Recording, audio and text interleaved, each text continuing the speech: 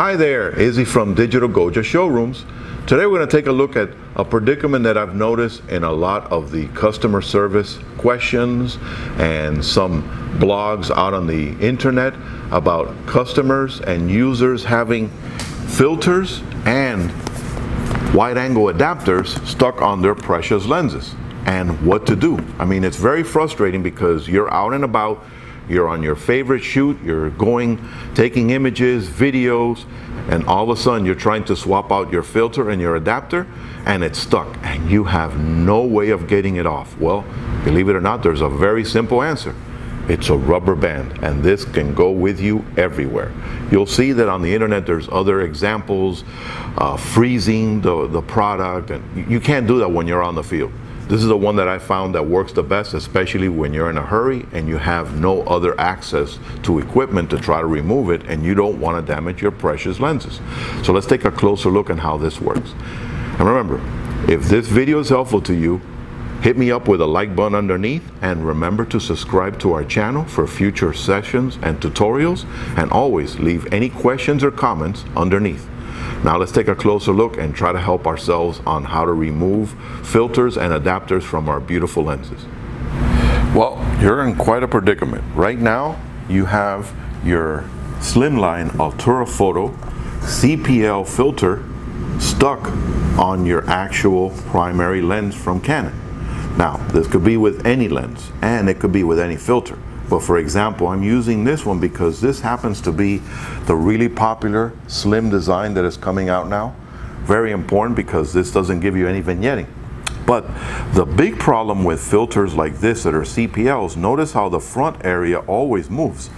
And that's usually the reason why it gets over tightened, because as you turn the front element, this is what's creating the polarization effect. So now you have no way of getting a good grasp on that thinner portion in the back, which is what is actually threaded on to your lens. So what I've found to come in very handy is to place a rubber band around your filter. Now, if you can get a hold of a wider one like this, it'll be great because it gives you extra traction, but if not, it'll work with a regular standard slimmer rubber band. You want to place it around your filter.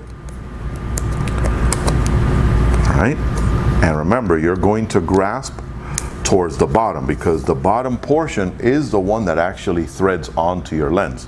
The front one will always turn.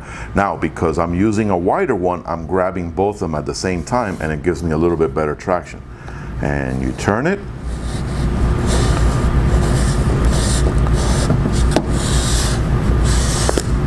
And there you go. It came off. No problem, you didn't damage your filter and you didn't damage your precious primary lens on your camera.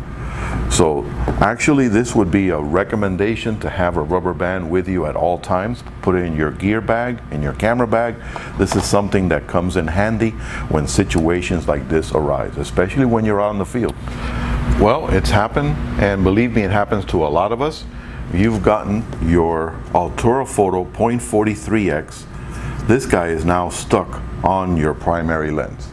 And you've tried and tried, but you can't get it off. So that means that it's probably over tightened, and there is a way to get rid of this off of your lens without damaging either the Altura Photo 0.43x or your precious primary lens. So what you need to do is get a hold of a rubber band, preferably something wide like this, because it's going to allow you to get a better grip. Now what you want to do is you want to put it around the attachment, not around your lens. Now notice that this attachment has two sections because it has a macro area in the back. You want to wrap it around this one. If you're having issues because of the larger format in the front, remove that one. So this guy now is not in the way. And now you want to turn this one, and you're going to have a much better grip because of the rubber band around it. So this is going to allow you to turn this much easier, and notice how, voila, you're able to take it off.